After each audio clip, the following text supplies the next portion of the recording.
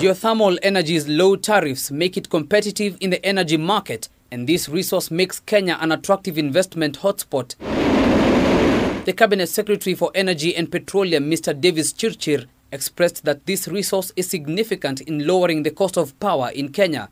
He announced the government's plan to invite investors to convert the steam into affordable electricity by the end of the year. In Menengai today, where we have seen 35 megawatts discharging to the grid for the first time from today, they are dispatching at 6.9 cents US. So don't forget that we sell power to our homes at about 20 cents US. If we develop power at 6 cents, we can see the cost of energy in Kenya coming down significantly. Kenya Power has reported an increase in electricity uptake from thermal energy plants.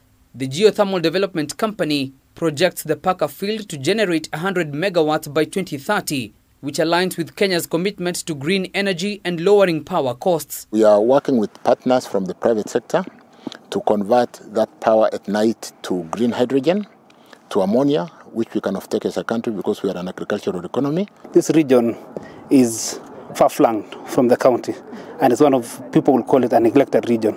But we thank GDC for what they have done, for opening up the area through roads, infrastructural development, in terms of education and the support. Kenya Electricity Transmission Company is also preparing to set up a transmission line to transmit electricity from power plants at Paka Hills to Western Kenya, with completion expected by 2026. We are currently coming to the tail end, and we hope by December we'll have financial closure so that we spend the next 2 years constructing the line. We have energy security moving forward. In addition to Paka Hills, GDC is also developing other geothermal fields in various counties, including Silali and Korosi in Baringo County and Suswa in Narok and Kajiado counties.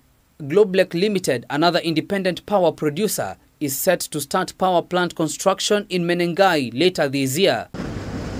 Ben Kirera, K24, Nairobi.